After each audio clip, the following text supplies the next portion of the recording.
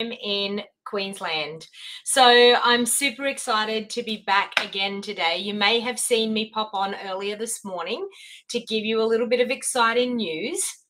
And I did tell you that I was going to pop back on and do a bit of crafting. So it'll take a little while for you to actually get the notification that I've gone live. So I hope that quite a few of you can join me for my live crafting session. Now, if this is the first time that you have joined me, my name is Donna and I'm a Stampin' Up! Demonstrator in the Scenic Rim in Queensland. And I teach people how to make a card from the beginning to the end. So you may see in the heading of this video today, watercoloring embossed flowers. So I'm going to have a little bit of a play around with a brand new bundle. Now, I'm going to tell you this brand new bundle was definitely not on my radar when I first seen the catalog go live, when I was first doing my pre-order out of the brand new January to April mini catalog. But oh my Lord, I have seen so many beautiful creations with this bundle that I simply had to have it. So I ordered it the other day, and I've got it in now, and I wanted to show you a little bit of some watercoloring and how you can emboss images and then watercolor. And if you're just starting out with watercoloring, probably embossing the image is probably the easiest way to go, because when you emboss an image, it sort of encapsulates the watercolor that you get. So it actually helps you with your watercoloring. So it's a great way to get started with watercoloring. And so I'm super excited to be showing you that this afternoon. So welcome, welcome. I can see a few of you jumping on. So as I said, I did promise this morning when I jumped on and told you about my free I Love Stamping event that I'm actually releasing. So I'm super excited to be talking about that too. I'll talk a little bit more about that as we go on today as well. So as you know, we have a brand new mini catalog that has been available now for the last month, and it's celebration time. So it's a great time to purchase Stampin' Up! And it's a great time to actually join Stampin' Up! So joining is something that I really want to have a bit of a chat with you about, because it is an awesome offer at the moment. So I'll just pop the camera down and I'll tell you just a few things that I have going on in my business, and then we'll get right to stamping, because I know that's what you're here for. So of course, the one thing that I announced this morning is my I Love Stamping night with our Wild Heart Crafters team. And it's a little bit, it's a night where I want to tell you all about Stampin' Up! I want to tell you all about what it's like to purchase a starter kit, what it means for you, and what it could do for you when it comes to your crafting. So it's what we call an opportunity night. So it's a Stampin' Up! Opportunity night, and we will get together, we'll have a cup of coffee. It's a very informal night. Have a cup of coffee. I've got a daytime one, I've got a nighttime one, and I've got an online via Zoom one as well. So I've catered for all people. So hopefully one of the time slots will suit you. So if you're interested in finding out a little bit more about Stampin' Up!, a little bit more about what it's like to be a part of my Wild Heart Crafters team, and also a little bit more about the products and enjoying a discount and what purchasing the starter kit could actually mean for you, then this is the event for you. So if you're brand new to crafting and you want to get started and you don't know where to start, this event is for you.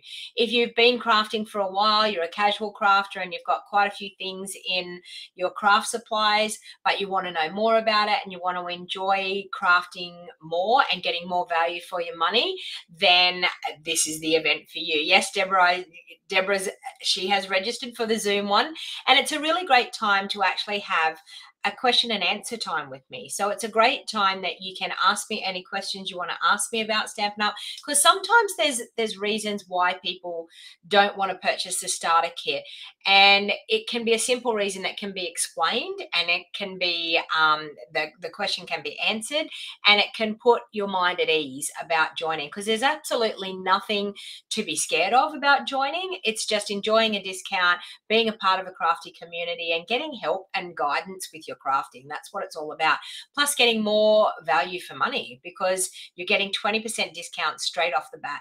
Now, I wanted to hold an event so that this is specifically tailored to showing you lots of tips and tricks. We're going to do a little bit of a crafting session in it, but we're also going to be talking about purchasing the starter kit and what it actually will mean for you if you purchase the starter kit. Now, for anyone that's in my Wild Heart Crafters team, if you've got some friends that may be thinking about getting a discount as well, then by all means, they are invited to attend this event as well, because I know Deborah is actually a part of my team. She's not actually on my level 1. She's actually a level 3, I think, in my team. But we have all different levels in our teams, and it's about giving people the opportunity to be a part of a crafty community.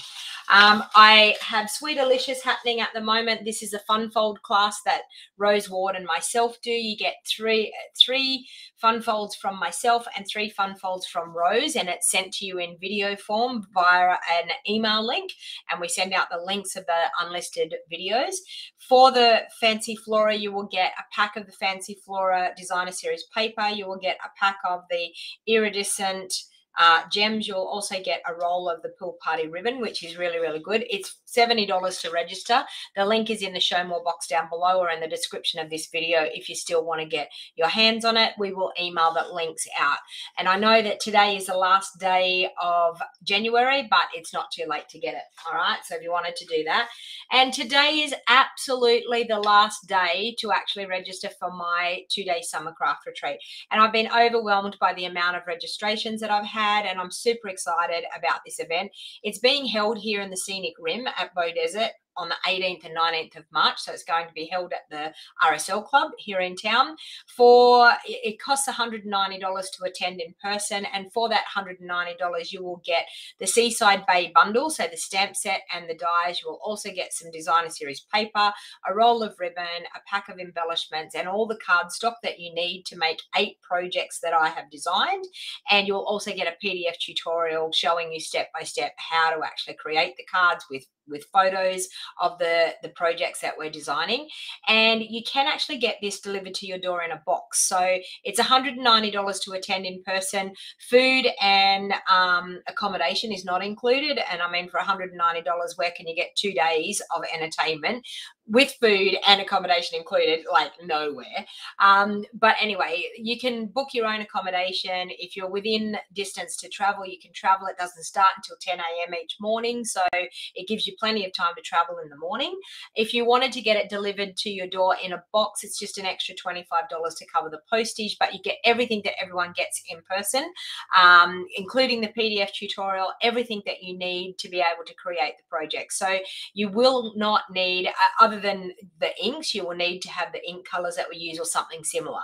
But it's a great way to really get into crafting. I tend to make people step out of their comfort zone. I tend to do a couple of different types of projects. So it actually gives you a lot of experience when it comes to crafting, and probably gives you a chance to try things that you wouldn't normally do. So it's a great two days of fun. So if you're interested, the registration link is in the show more box down below.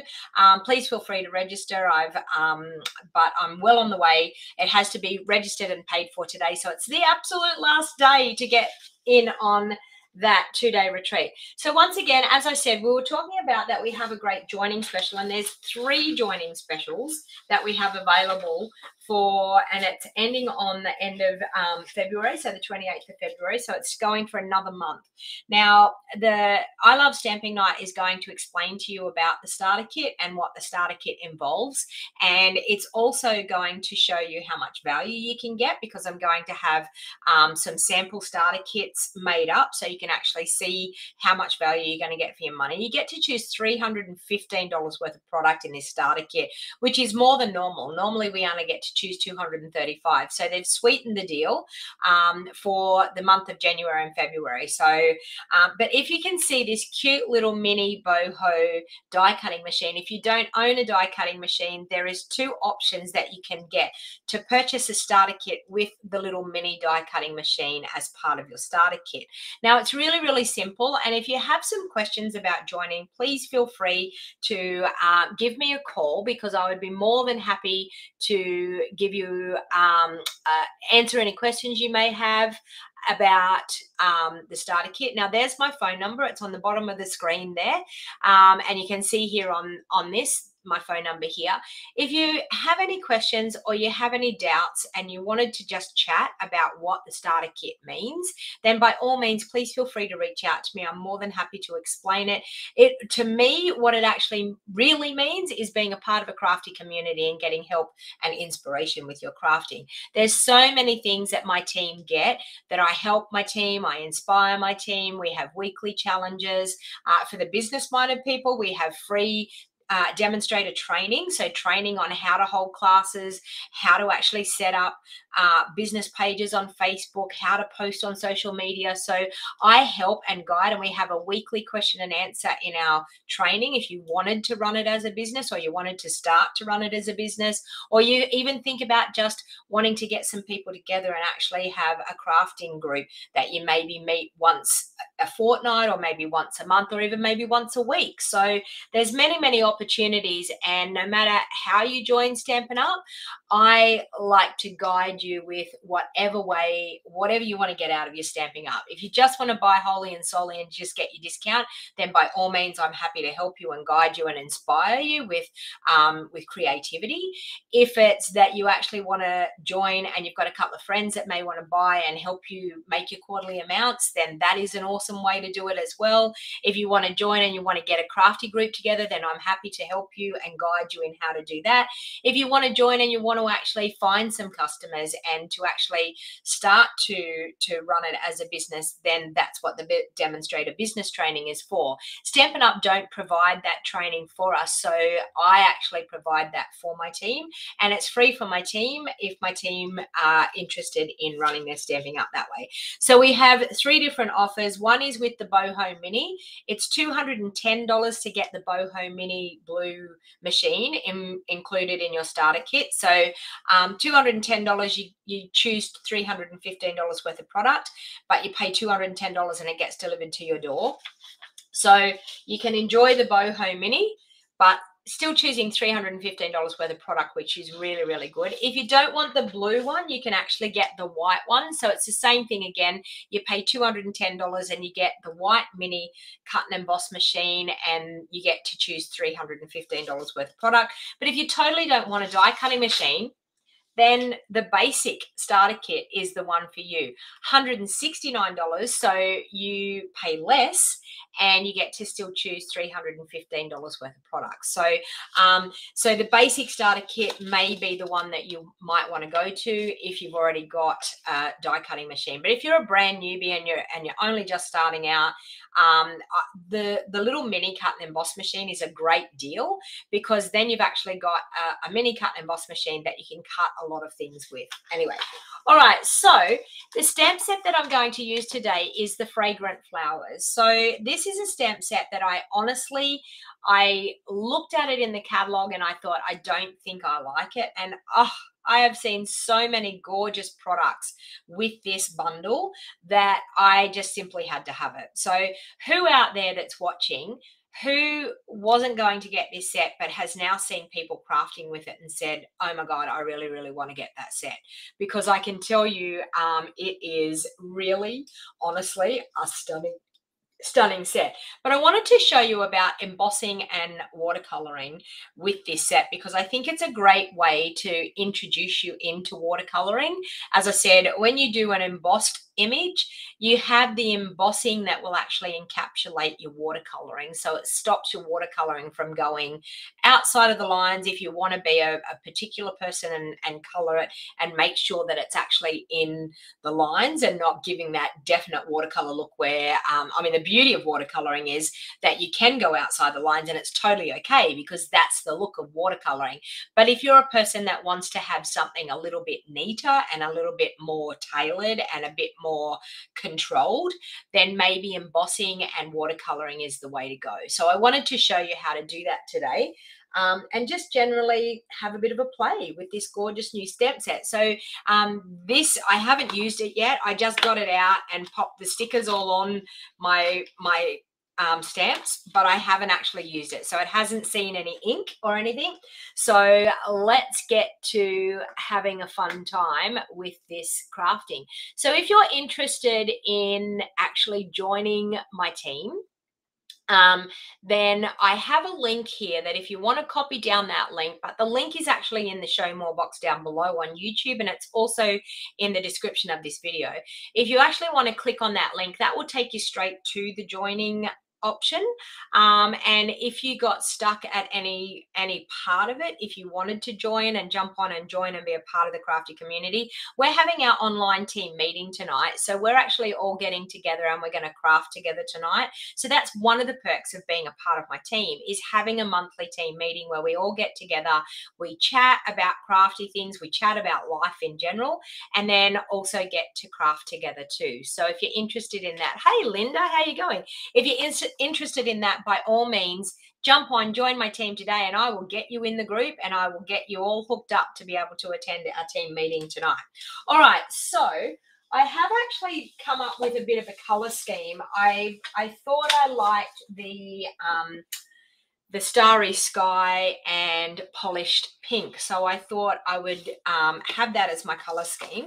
So I wanted to show you some tips and tricks about embossing. And one of the things that I absolutely love is our embossing tray. It is super, super awesome it's what we call our embossing additions kit. Now, the embossing additions kit gives you this cute little handy dandy tray that catches your embossing powder, because the one thing about embossing is when the powder goes everywhere. Now, it does actually have a set of tweezers, and for the life of me, I don't actually physically know where I've put my tweezers out of this additions kit, but I'm sure they will be around in my craft room somewhere. But and I'm just going to show you, and you need Versamark ink to be able to do some embossing and a heat tool. So we actually sell the heat tools. Oops. And mine is here plugged in. This is my heat tool. So we actually sell the heat tools through our online store. And I can tell you, embossing is one of the things that absolutely gets me every single time. We're also going to use some of our water painters. So I've actually got one of the water painters here. Now, they have a barrel that you can fill up with water, and we can use these to do our watercoloring. So it makes watercoloring a lot easier. So the first thing I'm actually going to do is I'm going to try and grab a block to mount this big flower on. So I've got block E here. So because it's such a big flower, we actually need that bigger block to be able to mount our flower. So you can see it just fits on block E. So it's a pretty huge stamp. It's a pretty big stamp, and there's a fair bit to it. So I'm actually going to do that, and I think I might mount up this small flower because we might do a couple of those as well.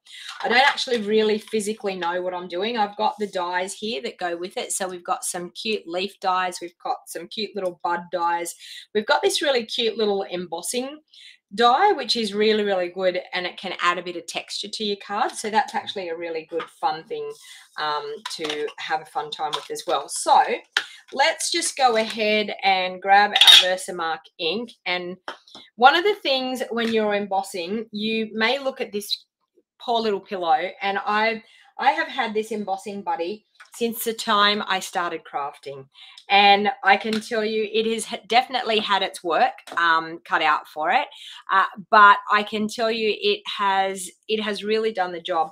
Now, it's filled with like a type of powder, It's a little bit like talc powder. I mean, I know some people have actually made like their own little embossing buddy, but I can tell you it's super cute. But what it actually does is it takes any of the sticky, the oily finger marks or any sticky residue, because we don't want our embossing powder to stick to anything that we don't want it to stick to. We only want it to stick to our stamped image. So I'm actually going to can you see that? Can you see how there's like powder? I just want to show you that. See how there's powder that's coming out of it? So that powder, actually, we rub it all over our sheet of cardstock, and that's actually going to stop our embossing powder from sticking to anything that we don't want it to stick to. Now, when I've got a big stamp like this one, I actually like to leave it on its back like that and actually ink it up when it's on its back. So you can imagine trying to take this huge cumbersome block and trying to put it onto this small little ink pad. Okay, so Versamark is, so I always tend to tip it over this way to make sure that I've got my image inked up really, really well, and it's easier to take the ink pad to the larger stamp rather than trying to ink up onto a smaller ink pad with that large stamp. All right, so I'm actually going to stamp that one. I wonder whether I can, I want to be able to get, I'm going to stamp that one right there like that, because I want to try and get one of these smaller flowers on this piece of cardstock as well. So I'm just, because it's a large stamp, I'm just like making sure that I've got even good pressure all the way over. Now, the Versamark ink stays sticky for a fair while, so I'm actually going to take that up. Now, I'm going to try and show you this in the light. Can you see there that you can see that we've got a sticky stamped image? You can see it's sort of like shining in the light a little bit. So if you're a bit hard of seeing, sometimes it's a little bit hard to see where you've actually stamped with that. But I'm going to do the smaller flower just down here in this bottom corner, because I think I've got room to actually put that. I might actually do it that way, to tell you the truth. So I'm just going to stamp that down in that bottom corner. Once I put the powder on, you're going to see exactly where it is once I put the powder on. Now, I'm actually going to do this one in white, because I'm going to show you what it's like to see it in white. And then if I have a chance, I might, if I've got enough time, I might do a second one in gold. So it'll be a little bit hard for you to see the white on the video camera here, because it's white on white. So it's a little bit hard to see that in the video camera, but I'm going to shake that all over my stamped image. So, and then you just flick off the excess. Okay. Now, can you see there? I've got powder all over that stamped image. So I'm just going to move that aside so I don't blow all that powder everywhere. And I'm going to bring in my heat tool, and we're going to heat that. So what actually happens is, with our heat tool, we've got 2 heat settings. So we're going to put it on the second heat setting. And with our heat tool, it actually has, it melts that powder into that clear ink. So that's actually what heat embossing is all about. So I'm letting my heat tool heat up, because, and it gets very hot, this heat tool. Some people ask, can you use a hairdryer? The hairdryer doesn't get as hot as what our heat tool does. So, so you definitely need to have a specific heat tool to do your heat embossing. And I'm just going to hold it underneath that stamped image. Now, this is personal preference how you do that, but I can then see that go nice and creamy and melt that powder. Now, you will see it better if I do another embossed image. If I do a second one and we use the gold embossing powder, you will actually see that embossing technique a little bit better. But it's actually going smooth and creamy and melting that embossing powder into that sticky clear ink. So it then gives us a picture, like a stamped image, that then we're able to color with our watercoloring. Okay. So we have that, and that's all totally embossed and done. So I'll just try and hit it with the light so you can see. We have a really nice, shiny, embossed look. So it's a bit hard. If I had done it on black, you would have been able to see, but then you wouldn't see the watercoloring. So that's why I did it on white. Okay. So the next thing what we're going to do is we're going to bring in our ink pads, and I'm going to use polished pink. I think I might use a little bit of mint macaron for the leaves, for the green leaves. Now, when you're doing a white image like this, it's a little bit hard to see, but we will try. You'll see the color. You'll see the flower come alive when I start using my watercolor. So now I've got my aqua painter here, and you'll have to bear with me because I'll have to keep looking at it like this in the light to be able to see where the flower is. So what I'm actually going to do is I'm going to drop a couple of drops of water into my ink there. Okay, so we've got a really nice wet inky look there. So I'm actually just going to do that over the flower, and you're going to see this gorgeous flower come alive. And this is how beautiful this image is by just going over it with our aqua painter. Okay, so I'm just trying to suss out where that flower actually exists, and that's part of the flower too, I think. So we're going to suss it all out just like so. Okay, and that's part of the flower there. All right, I think that's a part of the flower. So you just have to bear with me. I just have to be able to see it in the light to be able to see. But can you see how this flower is coming alive with that embossing? Isn't that just super, super gorgeous? I can tell you, I absolutely love being able to bring a beautiful embossed image alive. And it's like magic, isn't it? Seeing it just appear, it's like magic. Now, because we've got that embossed image, the ink is able to just pull up and be caught in the image itself. Because we've embossed it, you'll find that the water, it helps keep that inside the image. Okay, so we have, and there's a little bit more of the flower there.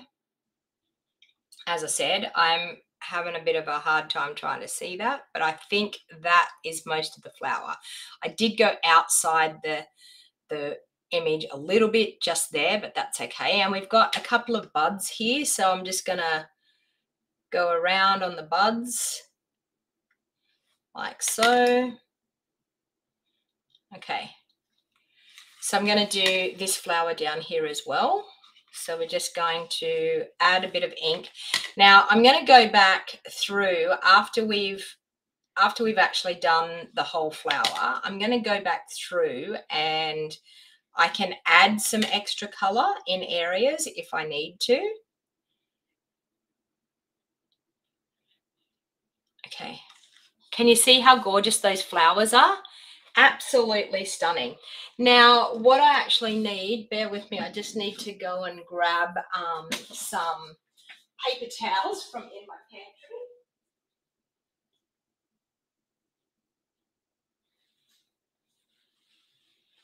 So you can either use paper towels, or you can use an old, I don't know, I mean, most of you have had babies and maybe you have some old burp rags or something left.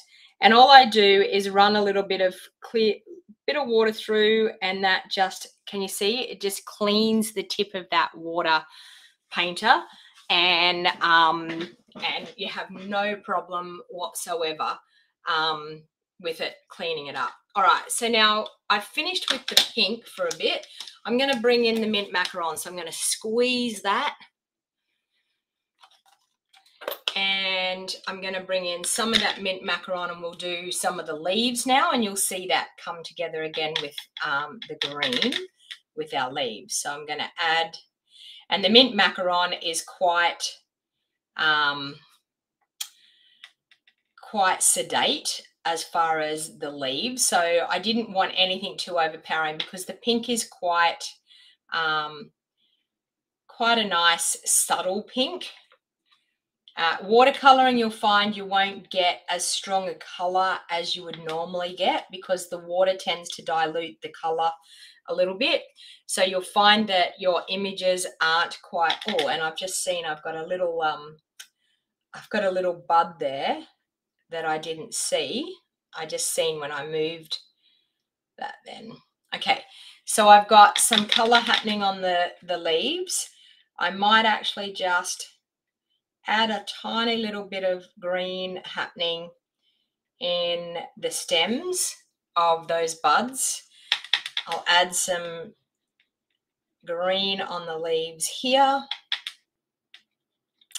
Now, what I can actually do after I've colored the majority of my stamped image, so you can see there I've got the majority of it colored, and I can go back through and I can add some more color. So with the pink, I'm actually going to add, I missed that little, actually I need a little bit of green there. I missed that little bud there. So I'm going to go back through with my pink and pick it up and grab some ink on that little bud there.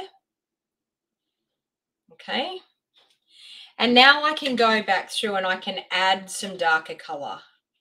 So you know that with some of your flowers, you get like a darker center and you may want some darker outer bits. So I'm just going to go back through now, not with it as watery as what it was. I'm just going to go back through now and add a little bit of darker color on the outside of those petals, on the outside of the flower, just to add a little bit more of a highlight, a little bit more of a color difference in that flower. So with watercoloring, that's the beauty of it. You can go back and you can add some more color where you think you need some more color. And I mean, I could go around a couple of these edges and add a little bit of extra color around the edges of those petals, so the outside part of those petals, just to get a little bit more definition in the watercoloring. Now, honestly, I am not an artist. I physically, I can tell you I probably failed art at school, but you can see instantly by adding a little bit of color when you go back through, it just changes the flower. Like it adds a little bit more definition to the flower and just changes the look of the flower to add that extra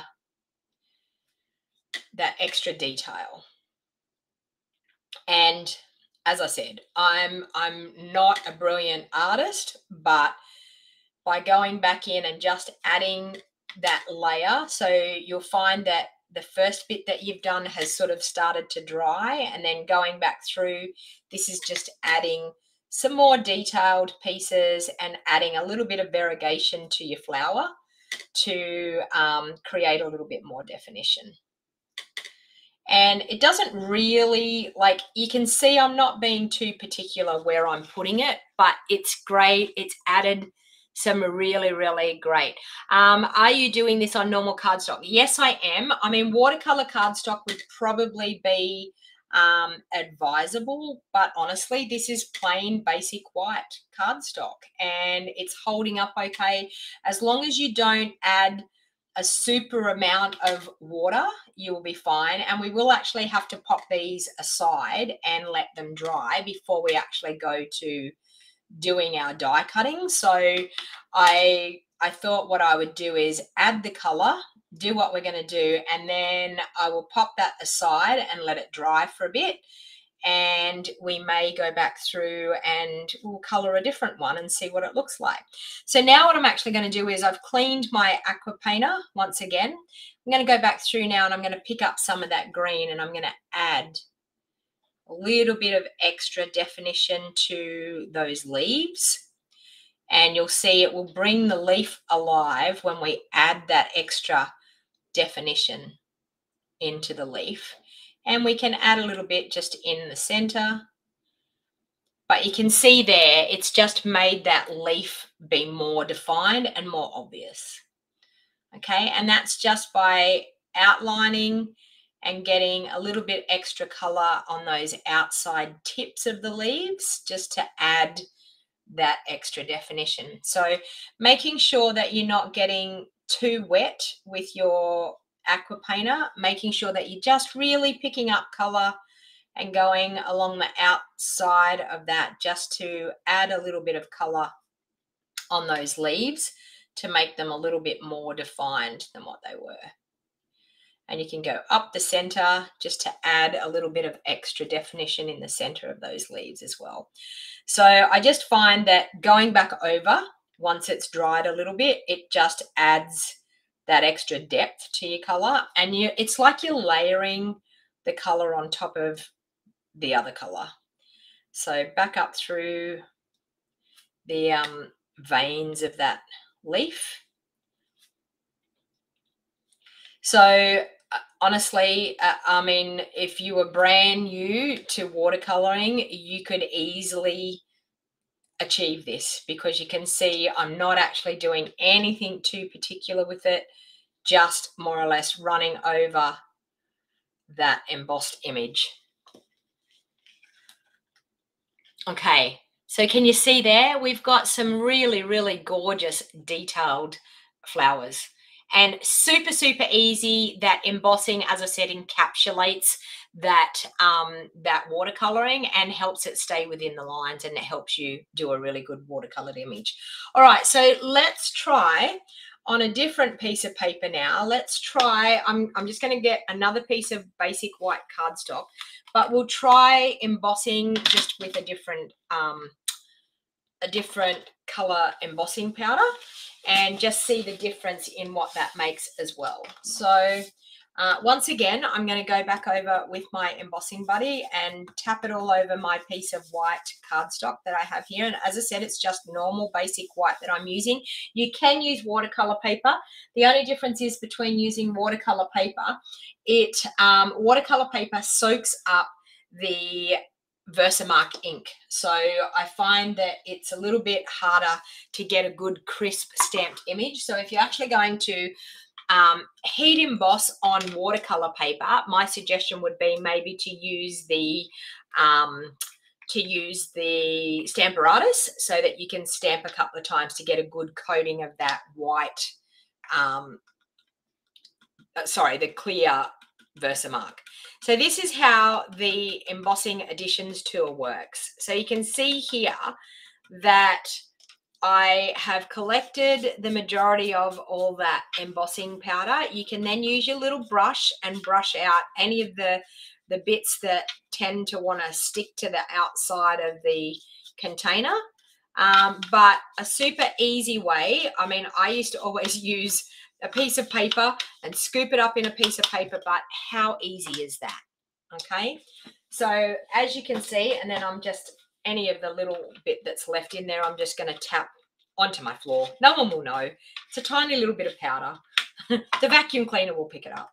All right, so I'm then going to do the same thing. I'm going to stamp these again like we did with the Versamark. So I'm going to bring in that large stamp and the smaller stamp, and I'm going to ink up with our Versamark ink again.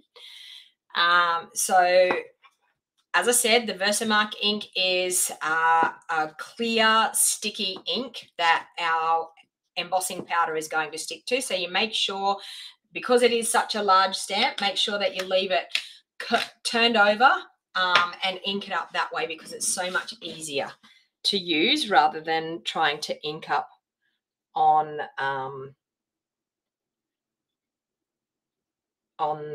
when it's on the block. Okay, so I'm just going to stamp that one right there, so I've got a bit of room to be able to cut around it when it comes to cutting this out. Okay, so we have that one, and then of course I'm going to ink up the smaller one, and we're going to stamp the smaller one down on the bottom so that we can color both of those. Okay, so we'll go there. All right, so now this time I'm actually going to change up the coloring a little bit so you can see it a little bit different as well. So I'm going to use some gold embossing powder. So we'll pop that back into our little tray. And we'll grab the gold and we will just sprinkle the gold over. So now you're going to see when the embossing powder sticks to this, because it's more obvious doing it this way with the gold.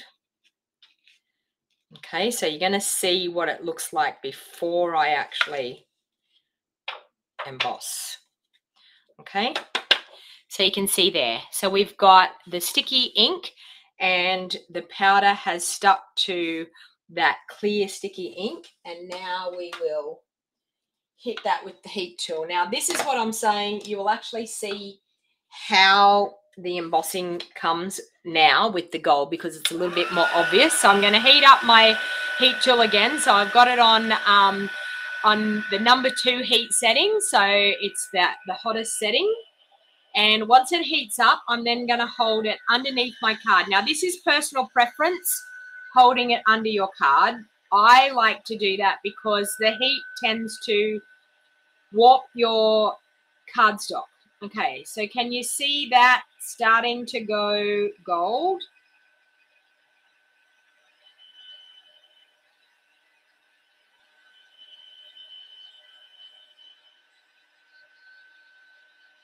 Okay, so that's heating up, going nice and gold.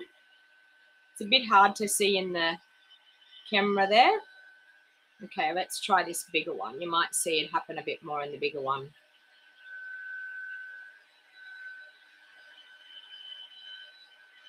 Although it's not looking real gold at the moment. That is an old bottle of heat embossing powder. So someone asked me one day, do you think it goes off? Maybe it does, because it's normally a brighter gold than that. But anyway, we will get the effects and we will see how it looks.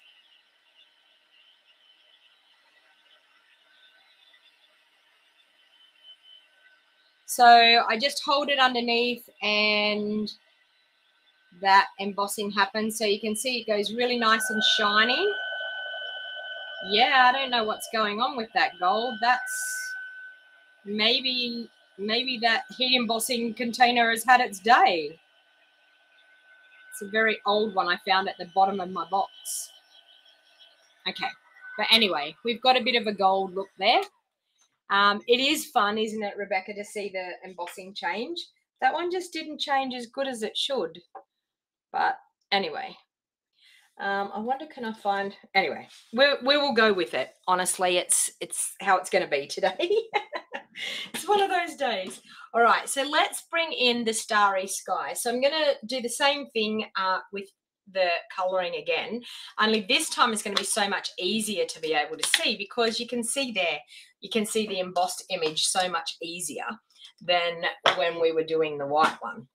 So if you're hard of seeing, maybe a gold embossing or silver embossing might be the way to go, or we've even got copper, might be the way to go. So now I'm going to use Starry Sky. So the Starry Sky is a fair bit darker, so there's a fair bit of colour in that Starry Sky. So I'm just going to use the majority of the colour on the inside of the flowers, and then once I've used the majority of the colour, I'm then going to go back through without re-inking again and finish colouring in the outside of that flower. So you can see there, I have hardly even tried with that colouring. Like, honestly, I just got there and rubbed it through.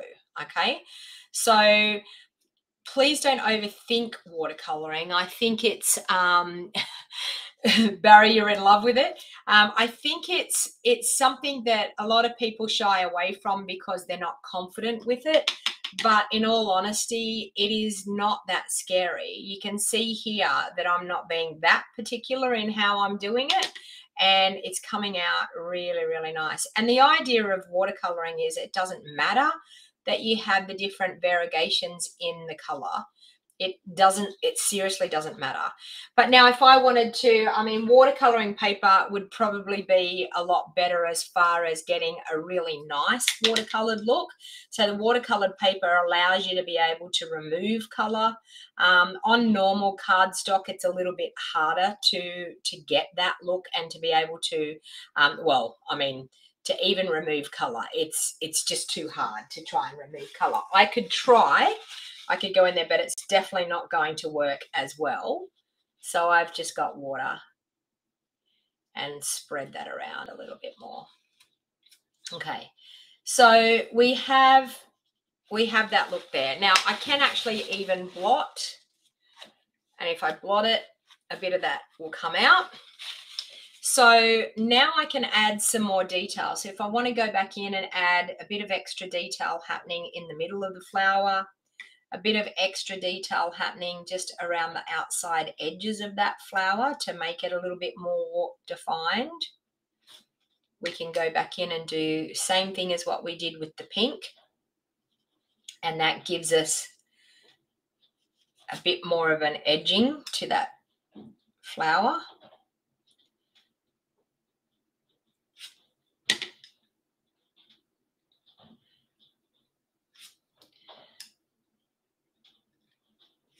And then I can go through the flower in certain parts and just add a little bit more color in certain areas just to get that darker variegated look. Now this flower is fairly detailed, so there is not a lot of watercoloring space to be able to watercolor, because it is a fairly detailed stamp. So because it is so detailed, there's not a lot of room. I mean, on this bigger flower down the bottom here, there's probably more room to move with getting that variegated look a little bit more. But as far as the actual flower itself, there's a fair bit of detail in there. So trying to add a little bit more darker color in areas can tend to be a little bit harder because of how much detail is in that stamp, because there's not a lot of area that you can actually add that darker bit. But you can go around the petals and get a little bit more of a defined look by just going around the edge in that aligned image of the petals. And you can see there that I'm starting to get a much more variegated flower than what I started with. And honestly, it's as simple as not being scared to try things with the ink, honestly. You love the heat embossing. That's what got me into stamping many years ago. Yeah, okay. Yeah, so, I mean, heat embossing is super, super fun. As I said, there's so many purposes for heat embossing, and this one here with doing watercoloring, you are absolutely going to love it, because it just makes watercoloring so much easier. And I mean, like, if this was just a stamped image, I wouldn't be this slap happy, because what's actually happening is the watercolor, the ink is actually just hitting where the cardstock is. And because there's so many embossed pieces, so you can see there, you've got a really nice variegated look. So now we'll do some of those buds there. And then we'll go back through with our mint macaron. Okay, so once again on that piece of either paper towels, and I do tend to like to take the water out of my ink pads if I'm going to close them up, mainly to protect that ink pad from getting contaminated with water when it's not supposed to have the water in it. We don't want to have it mixing with our ink. So I run it until it goes clear, and even though it looks like it's blue, it's still quite clear. And then we're going to do our green leaves again. So once again, just absolutely laying down that color, and I'm being not very particular at all. I'm just throwing it out there. Okay, just to get that coverage in the leaves, and then I'll go back and add some more detail with stronger color once I've laid down the lighter base to that watercolor leaves. Okay, so now I'm going to pick up, can you see over here on the edge of my ink pad here, I've got some here that didn't have a lot of water mixed with it, so that's going to give me that darker look.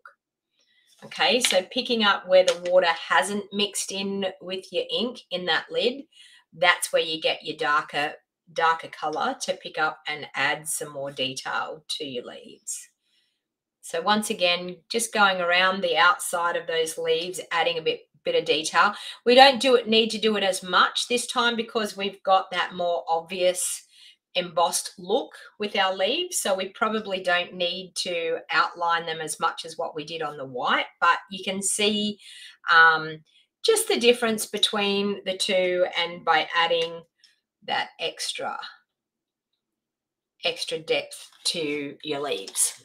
Okay, can you use pastels on this technique? You probably could, Deborah. Yes. Yes, you probably could. So Deborah's got a great question. She said, can you use pastels with this technique? Because your pastels, are you talking about your chalk? That's what you're talking about, Deborah? Because Stampin' Up! Have chalks. And yes, you can actually, because they're a powdery look, you can actually rub them in and it will colour on the cardstock that's in between. So yeah. All right, so I'm just going to hit this one with the heat tool just to make sure that it's dry. I don't want to overheat again because of the heat embossing. I don't want to actually like recook my heat embossing. So I'm just going to hit it with the heat tool and try and get it that we get it as dry as we possibly can get it, so that we're able to cut it out with our dies. So just lightly going over it to make sure that we're drying out that cardstock where that watercolor has been sitting.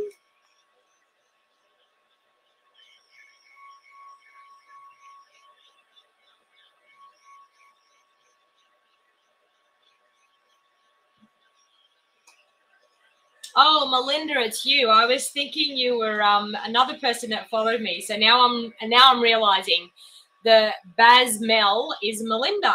So welcome, Melinda. Melinda's one of my team members. So once again, as I was saying, the Stamping Opportunity Night is a great night if you are thinking about getting a discount. But it's a really great opportunity to just come and hang out and try crafting. So if you're local to me here in the Scenic Rim, I'm holding one on Monday the 13th at 9:30 a.m. in the morning, so a day stamping opportunity. And then I'm also holding a night one on Monday the 13th. I'm holding it at 6:30 at night. So if you're someone that works through the day, you may want to come to the night session, but come have a cup of coffee, have a bit of a look and see what it is that I do, experience, have a go at stamping and creating, and just seeing what Stampin' Up! Is about. And as I said, ask me any questions that you might need to ask me when it comes to Stampin' Up! Because you get my undivided attention. All right, so we have a die that's going to cut out these flowers. So we have this one here that's going to cut out that one. We have this one here that's going to cut out that one. So what I'm actually going to do is I'm going to need to use probably some, I've got to go and grab my cut and emboss machine. I'll be 1 minute.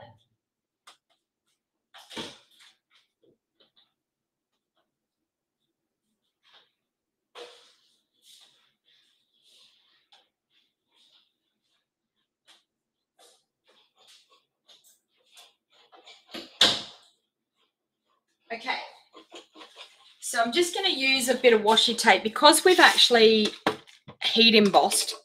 As you can see, the cardstock has warped a little bit. So because the cardstock's warped a little bit, it's going to be hard to line our dies up and not have them move on us. So I realized I was looking for washi tape the other day, and I knew that I had found a box in my old craft supplies of old washi tape. So I actually found it.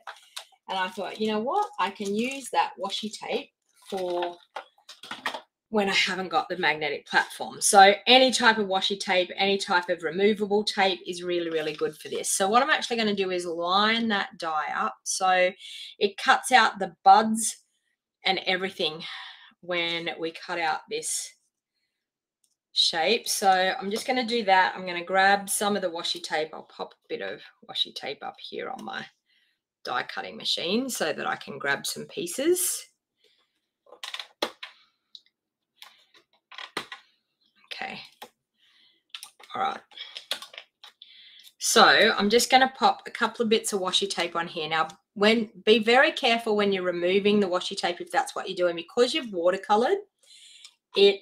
The cardstock will tend to be a little bit soft, and so because it's a little bit soft, your washi tape, once it gets pressed through the die cutting machine, may actually want to try and tear your cardstock. So you've got to be very careful when you go to undo that washi tape to make sure that it's not going to tear it.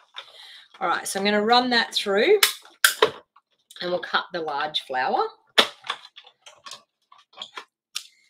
And as I said, because it's been run through the die cutting machine, we're going to be really, really careful when we remove that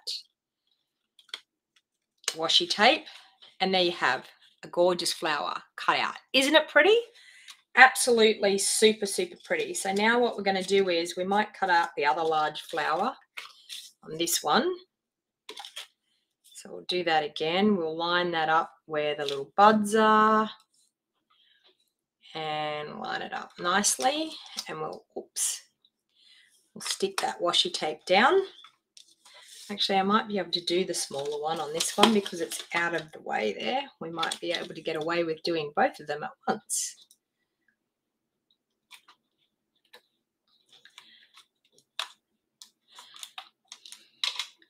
Okay, that, and we might pop another little bit.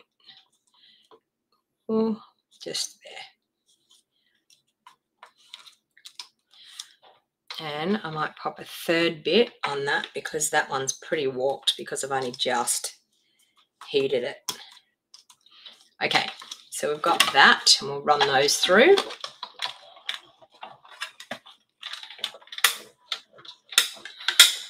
Oh, you're going to do one of the monthly stamps club today, Melinda. That sounds good. Are you doing the one with the December one with the nice background with the blended background and the nice little water splats? All right, so we have our flowers cut out there. So I've only got to cut out that white one now.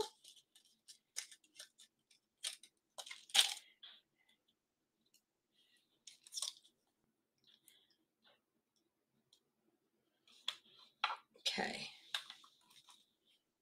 so we'll add the washi tape there and we'll add another little bit here. Okay,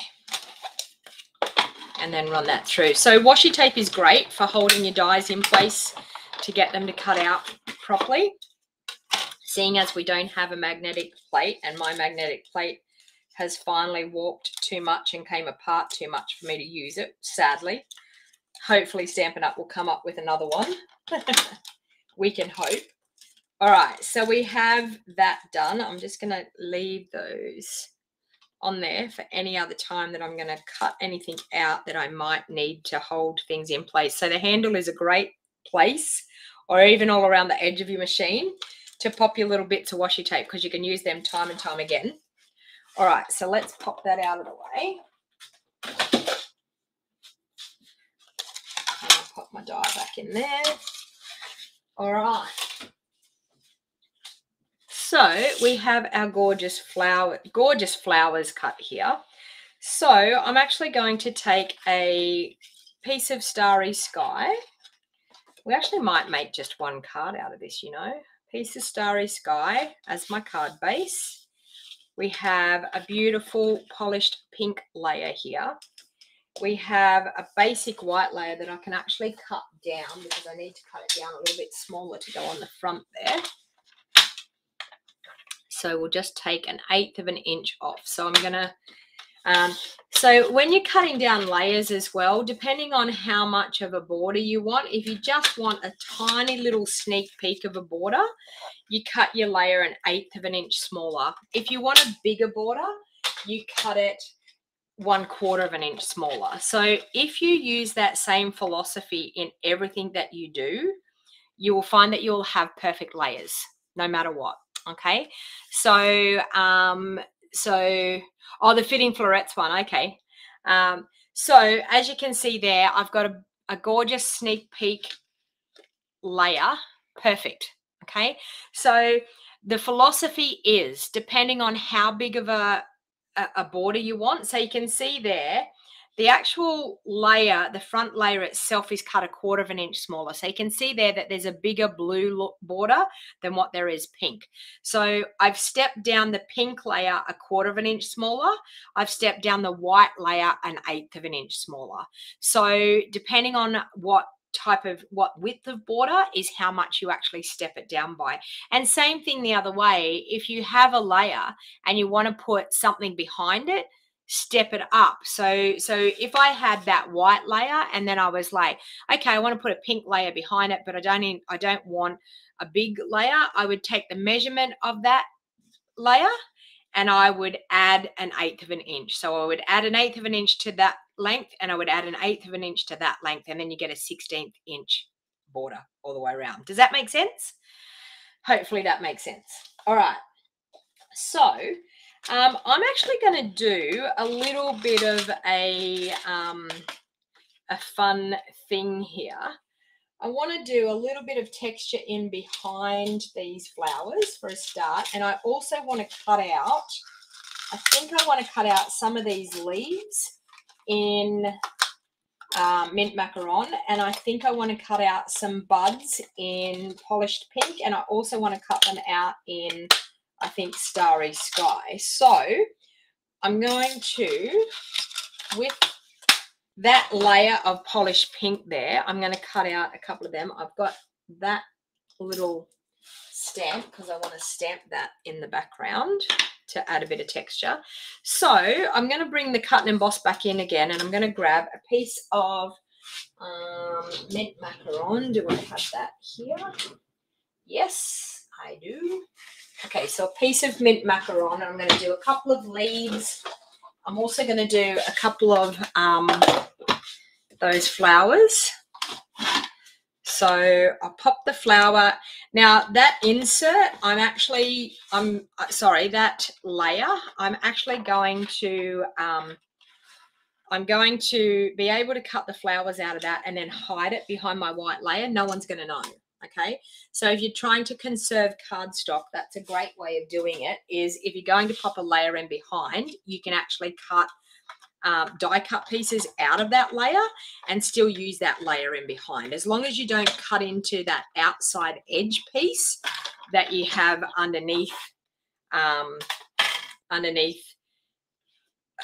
what am I trying to say, underneath that top layer, you will be fine. Okay, so we've got one leaf there and we've got one leaf there, so we'll pop those aside. We might cut another couple of leaves out of that.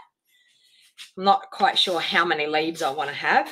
I might cut another one of those little flowers as well. Let me just grab that off there. Okay, so let's go again with that die. Oops, with the little flower die. And we'll go again with those leaves. That and that.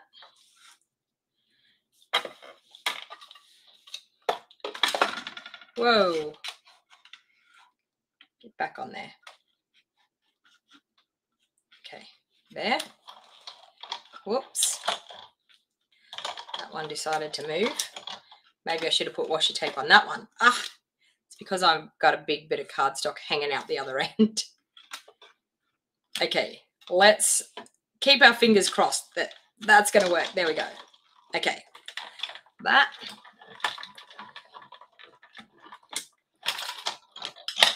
Okay, and I may cut,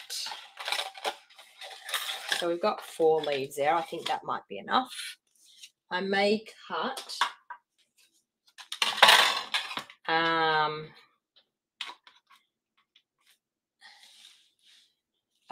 some of those little flowers in the starry sky as well. You never know. We'll just see what we're going to end up using. Lord knows, but we'll try it. So I've got a piece of that there. And I might even do, scary part, some blue leaves. You never know. Could look good. All right, let's do that.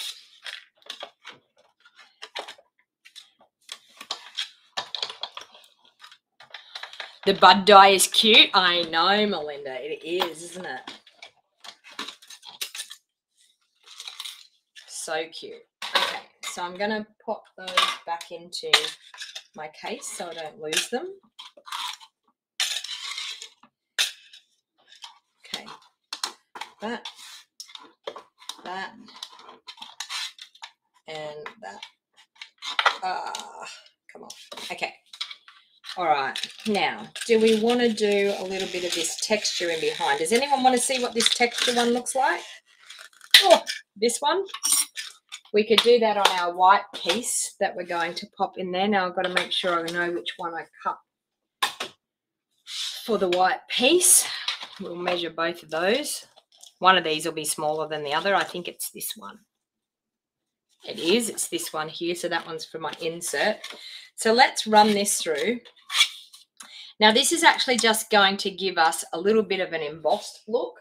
Well, I think it is. I'm hoping it is. If not, we're going to cut into our layer that we shouldn't be cutting into, but I think it's actually just going to give us an embossed look. Yep. Okay, can you see that? Oh, there. Can you see?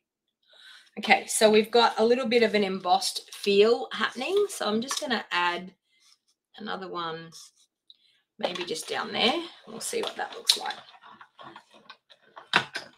Now I could make that a little bit more obvious by sponging on that, and you could see it a little bit more obvious if you wanted to. I don't think I want to. I just want to have a little bit of texture happening there. Okay. All right. So that layer is going to go onto that layer. So as you can see, you can't see where I cut the buds out. No one would ever know. But I do want to stamp with this cute little stamp because I love when it comes to textured stamps like this. And I also love using just our smoky slate in behind to get a little bit of texture happening with that. So I'm just going to ink that up, and I've got to work out where I'm going to pop these flowers. So I think I'm going to pop one lot of flowers there. I think I'm going to pop, I feel like I want to cut these. I feel like I want to trim these and pop them in around. So I might do this one here. And I'm going to pop them in behind. So you're not actually going to see where I've trimmed them because I'm actually going to pop them in behind. Ooh, look at that. And then pop this one maybe in behind down there. And then we've got some of these that we can pop on here. Well, I sort of really want to maybe tuck that one in there, maybe tuck that one up in there. So we've got quite a lot of flowers happening here. And then, of course, we've got these gorgeous leaves and things that we can pop in as well. So I just want to have a bit of a dry run. So that we just, the embossing that we just did, I showed you what it looks like, but we're not going to see it because we just covered it up with all of these flowers. But that's okay. And then, of course, see, we can pop some leaves in here, which then just changes the whole look of it. Now, this is going to be a definite avid card. I'm telling you, it's for the avid crafter, this one. Okay.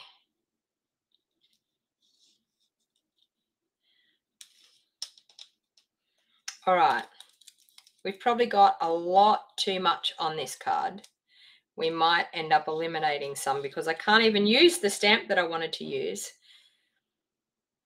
I feel like I'm going to take maybe the big flowers away. maybe those big flowers away and maybe just do some with our little flowers, because we could probably pop that little flower in there. Pop a gorgeous green leaf coming out there. Okay. Yeah, I think that's going to be a little bit better, a bit less. We needed a little bit less. I was throwing too much on that card, I think. That one could be popped up. That one looks cute. And then we'll pop in those little ones around. All right. So I do want to actually use that stamp because I think it's really, really nice to use a nice little texture stamp like this. So where I've got the flowers here, I want to pop a little bit of texture happening just around there. Okay. So like that. And then, of course, I want to add some texture happening down here. So I'm going to do the same thing down here.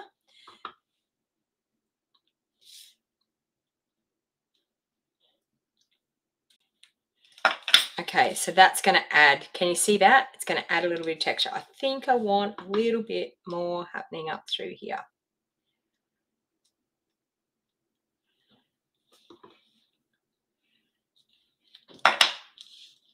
Okay, look at that. See how the texture just adds to that and just makes it, oh, it takes it to a whole new level. It really does. Okay, so the first thing I'm going to do is I'm going to glue this down because we need to glue that down.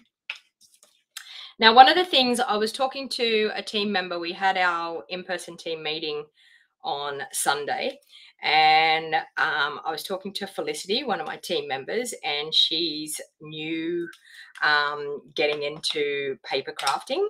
And I was discussing with her that when it comes to creating a card, you build it from the ground up. Okay, so hey Kelly, how you going? So you build it from the ground up. Okay, so you work out what your card base is going to be, you work out what your layer is going to be, you work out what your front layer is going to be, and then you build it from the ground up. So if you always stick to that motto, you will have no problem when it comes to designing your cards and creating your cards, for the simple fact of having a plan. So anything that you do, you physically have to have that plan. You have to know exactly what your plan is going to be, what your plan of attack is going to be. Now, I want to pop ribbon in underneath here because I want to definitely put my flowers on here, but I definitely want to have some ribbon underneath because, you know me, I love ribbon. You got to have the bling. Okay, so so I'm going to pop a little bit of ribbon just there. So I like to wrap it around, and this is the cheater's way of doing the ribbon. So I'm using the in color ribbon. So this is the metallic woven ribbon, and it's in the Starry Sky. So it's going with my card base. So that's one of the things about Stampin' Up! That is fantastic, that everything matches. So we don't have to worry about trying to coordinate everything because it all matches. Okay, so we've got our ribbon under there. So I'm building from the ground up. I'm building from the card base, the layer. Now I know that I want ribbon in there. I can't pop all my embellishments and everything on there and then go, oh, I need ribbon underneath that.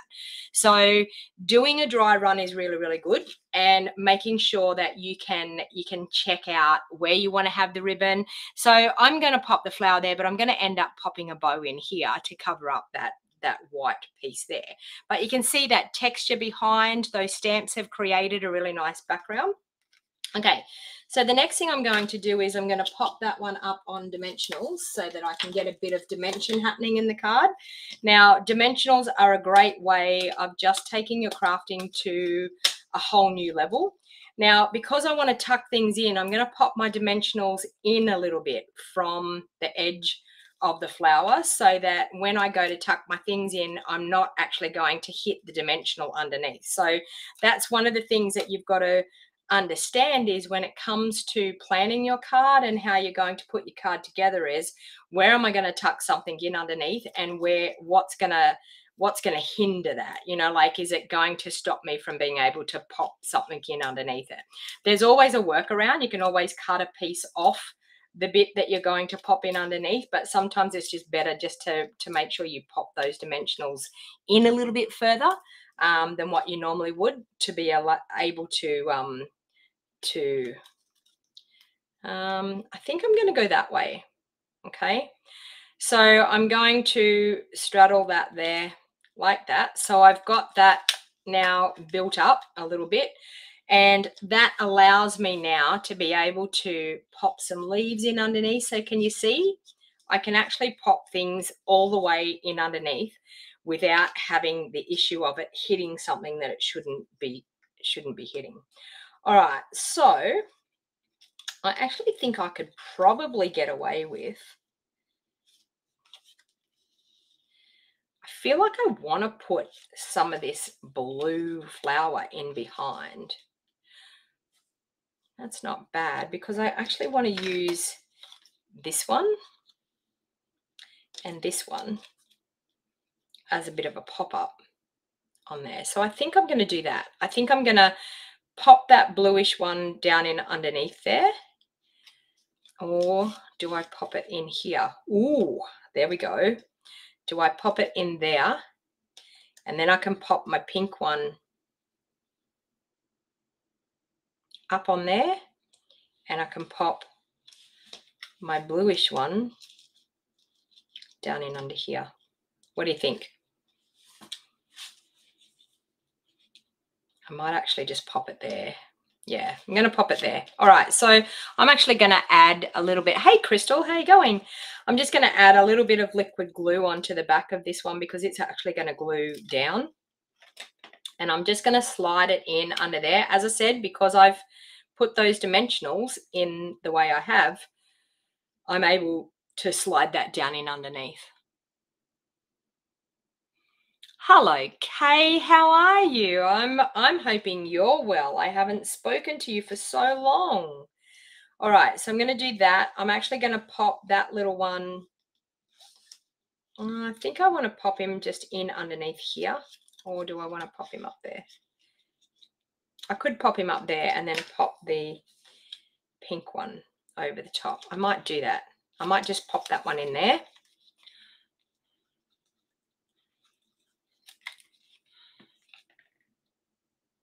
Oh, first day at school for the Litleys. Well, I bet that was a fun time for you.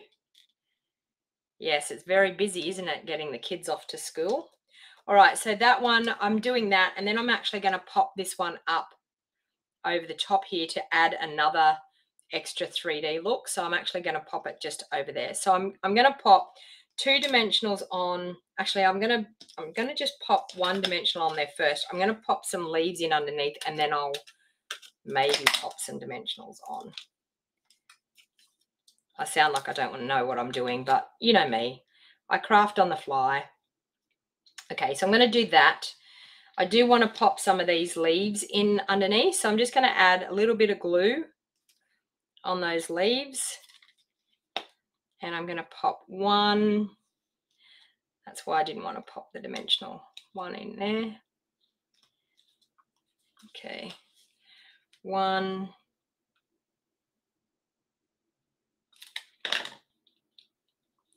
Maybe up in there. We could maybe do some, no, I think I'm going to stick to the mint macaron ones to keep the colouring happening.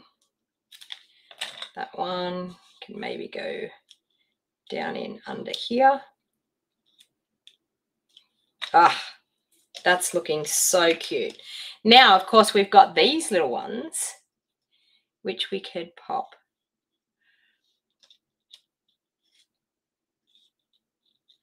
Oh, we could pop that one in there. Okay, I think I'm going to pop that one in there.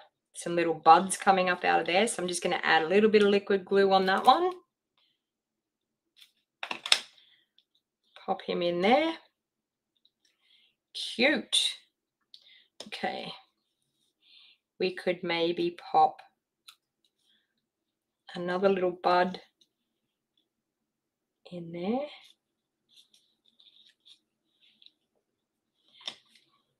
I'm going to pop another little one. I think I'm going to pop the pink up in here. And then I might pop the little blue one that we did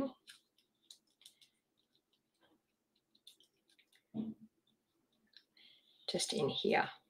How cute.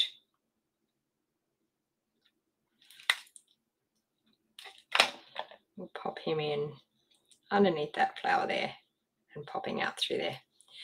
Okay, so you can see there, we've got a fairly avid looking card, but how gorgeous is that? A beautiful bunch of flowers. All right, and then of course we're going to pop that onto there. So I'm going to do some dimensionals on the back.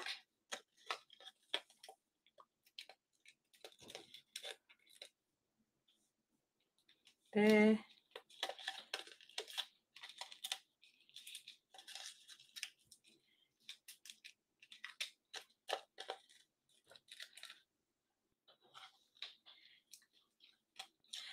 So who thinks that they might give watercoloring a go now that you've seen what you can do if you emboss? Do you think that's maybe made you not so scared to give it a go? What's your thoughts? Type it into the comments and let me know. Or do you enjoy watercoloring and it doesn't scare you? I can honestly tell you the majority of people I know, watercoloring scares them. You're definitely going to have a go, Melinda?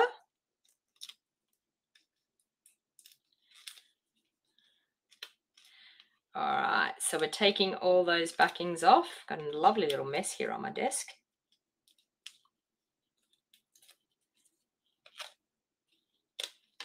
So once again, if you've come in late, I did introduce that I'm having a I Love Stamping opportunity night here in my craft studio in Bow Desert. And if you are somebody that lives locally, by all means, make sure you register and come. It will be a super, super fun night to have a bit of fun creating with some people. Now I'm going to show you, I've got an insert here. So now I'm going to show you what it's like to actually watercolor. I'm going to have to use Stays On ink. Do I want to do that? No, I'm not going to do that. I'm actually just going to stamp the flower. I'm going to cheat. I'm going to now do some blends on the inside so you can see what it's like to actually use our blends to create a similar look. So I'm giving you so much for your money here today. It's a free event. Fancy that. All right, so I'm just going to stamp that little flower. I'm doing it in basic grey. Now, although I've got our Versamark ink on there, it's totally okay to stamp that in basic grey because the Versamark, you can actually emboss. You can heat emboss any colour you like with clear embossing. So you can use the Versamark ink. You can go straight into, say, your pink ink and then stamp your image, pop some clear embossing powder over the top, and you have a beautiful, beautiful image that you can do. So now I'm going to show you. This is using the light polished pink. So this is the blends version of these flowers, and you tell me which one you like the best, because I can tell you I know exactly the one I like the best.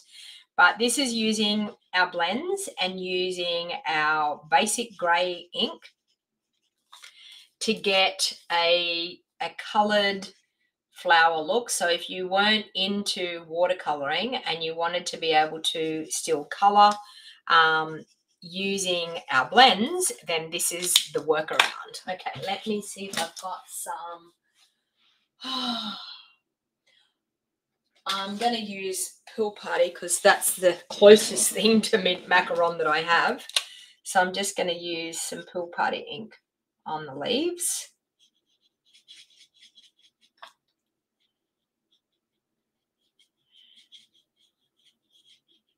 Okay, so now I'm going to go back in with the dark polished pink, and I'm going to add some colouring like we did with the watercolouring. So we're just adding a little bit around the outside edges of those petals just to get a little bit more of a graduation with the colours.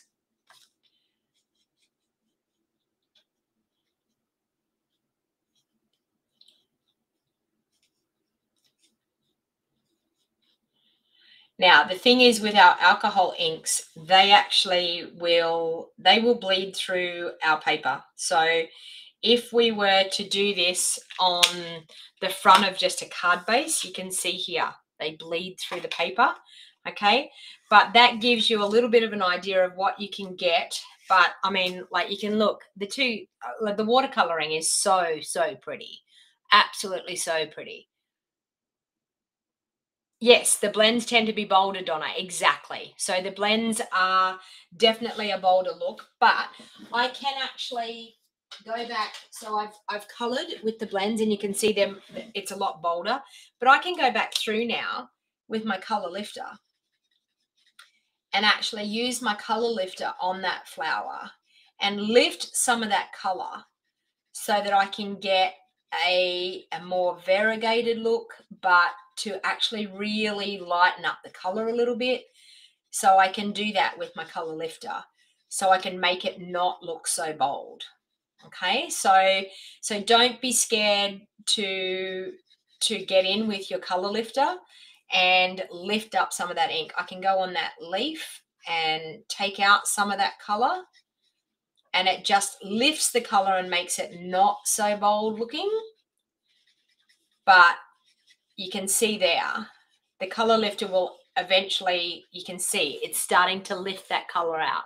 Okay, so so there is definite uses for both types of coloring, but if you want a more subtle look, watercoloring is definitely the way to go. The watercoloring tends to give you a lighter, more subtle look, but I mean, absolutely stunning. You can see there. Now, of course, with that cute little stamp, I'm going to add a little bit of texture here. So I'm going to go back through with my smoky slate, and I'm going to stamp a couple of little bits of texture around there to create a bit of a textured look there. I might put okay, so you can see there just a little bit of fun happening there. Now, one of the things that is super awesome about this stamp set is the bold statements in this stamp set. So we have thanks and hello. So I'm actually going to show you now. I'm going to go and see if I can grab, oh, I don't have any black there. I wanted some black cardstock. Hang on, I'll grab a scrap of black. And of course, there is no scrap of black. There's like a whole sheet of black. But anyway, we will use the whole sheet. And I want to do some heat embossing, but I'm going to find my new container of gold so you can see how good the gold is. Actually, no, you know what? I'm going to do white. Let's do white so we can see how bold this stamp is. We'll use a bit of white. So let's glue that to the inside.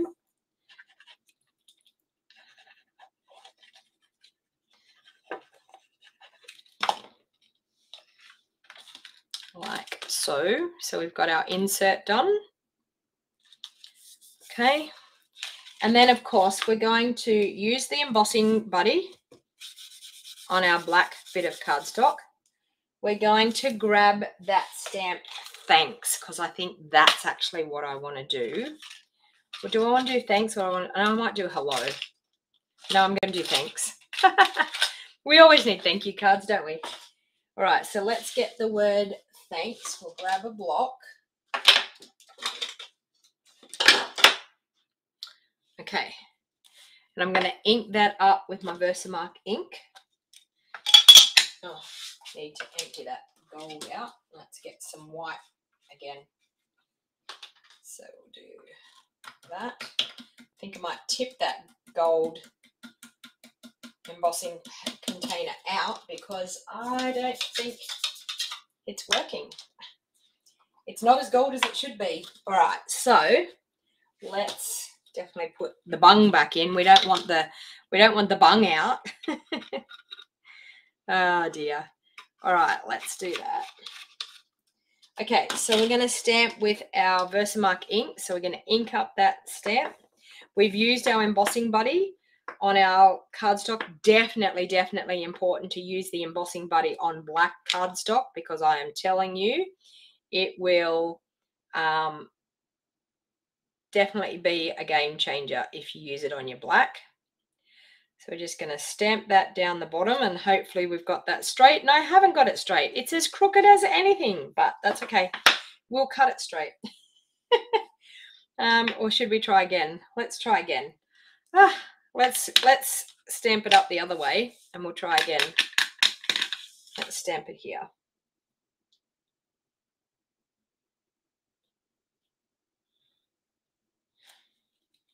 Oh, much straighter. Much straighter.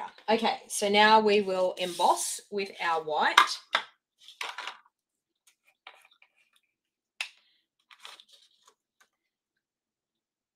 We'll emboss that one too because you never know. I might use it on another project somewhere, someday. Now, it's really important that with your white, and I'm going to have a hole in that one there because it didn't quite stamp as good as it should, but we might end up using the crooked one and cutting it straight. Anyway, all right. So once again, come in with our heat tool. Can you see here how I've got a spot there? So it's actually not going to emboss as well as what it should. But you're going to see the wow factor when it turns white here. Whenever you're wanting to stamp anything white, heat embossing is the way to go. You get a nice, beautiful, vibrant, white embossed look.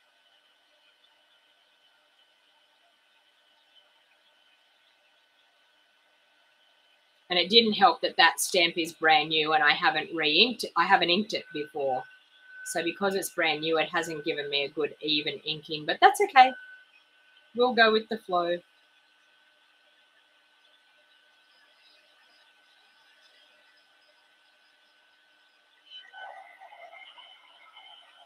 Okay.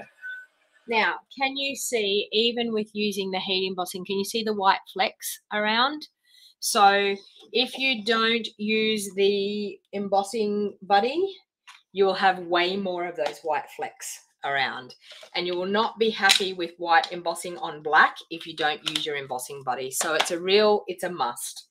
So what I might do is I might cut maybe with my little trimmer. I might be able to get it straight. We will see. Let's cut it like that.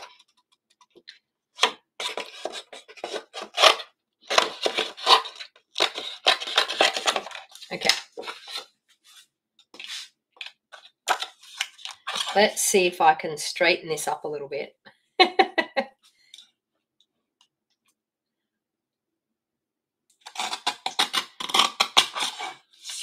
Oh, that's looking quite straight. So we could actually get away with this one. That's the crooked one I stamped. So we could actually get away with it.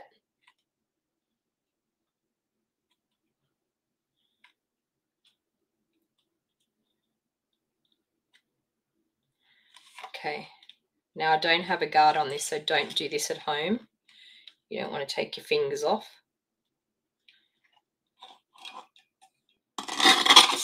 Oh, beautiful. So you know what? We've resurrected the crooked one, which is great. Let's take another little smidge off that side. How awesome is that? Okay, and then I'm going to go my usual trick, like this and like this. Oh, Doesn't that just set that off? Absolutely sets that off. A nice bold statement on a card.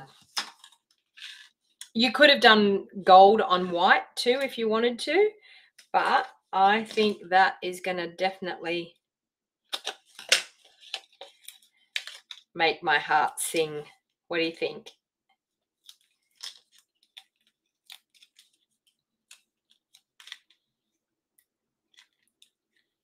In there. And then, of course, we're going to do our bow because we need a bow. We can't not have the bow. I think the bow is going to absolutely, that and some embellishments is going to just finish it off.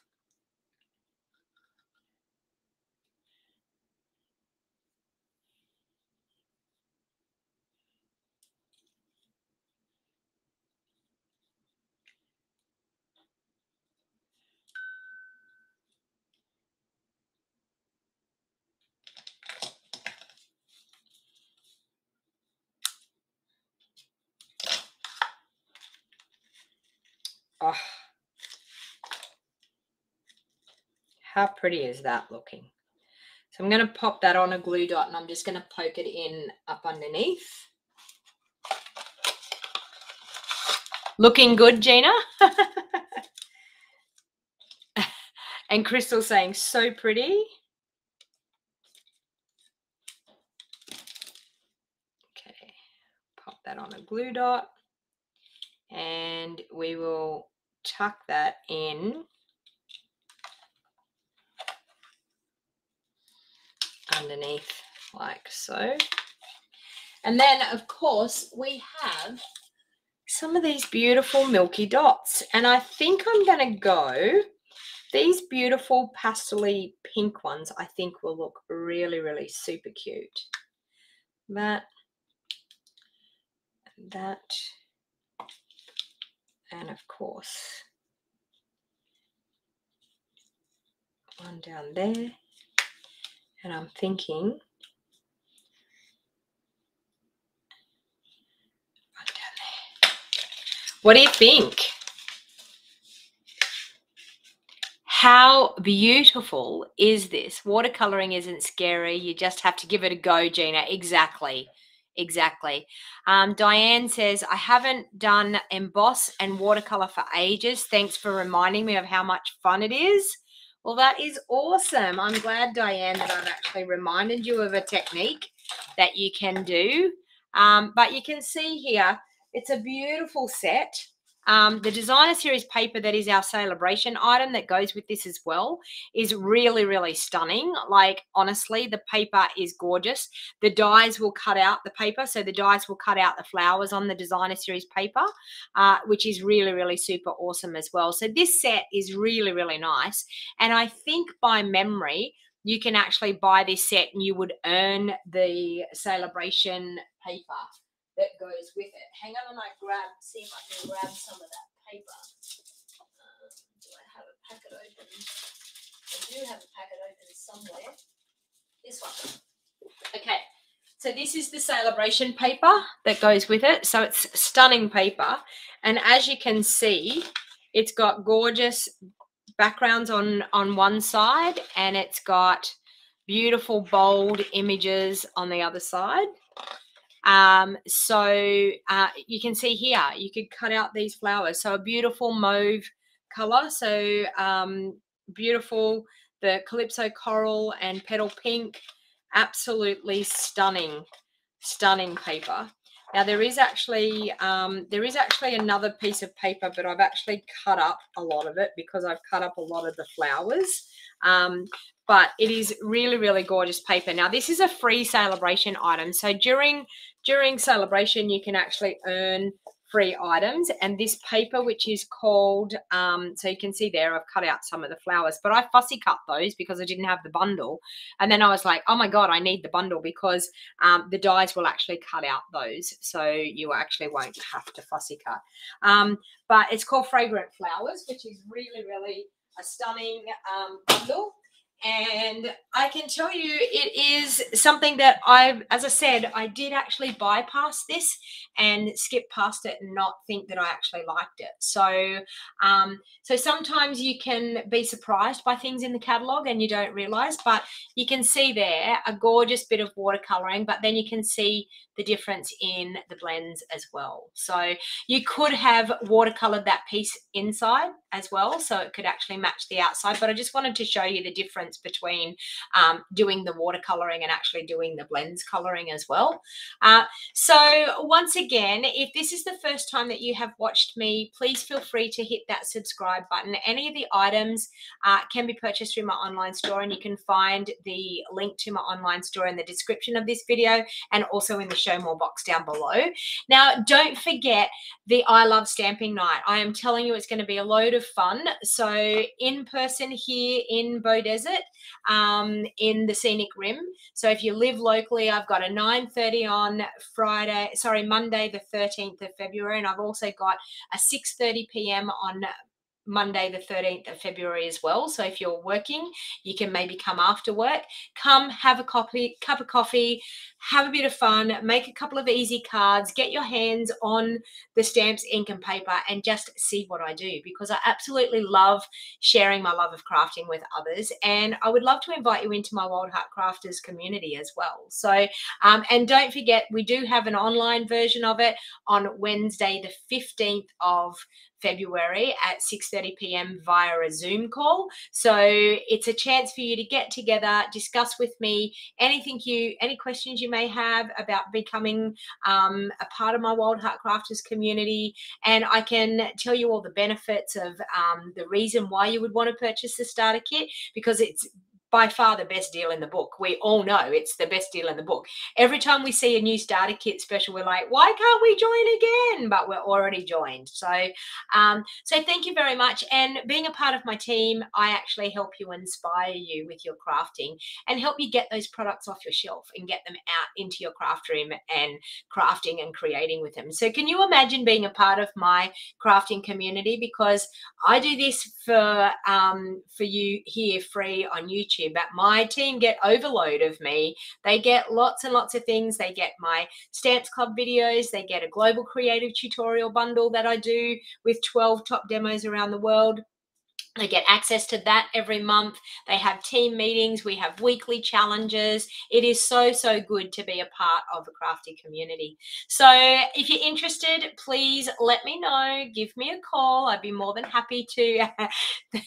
Melinda's saying, we love you, Donna.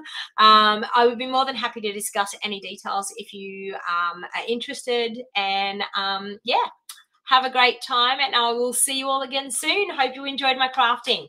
Until next time, everybody, happy crafting. Bye.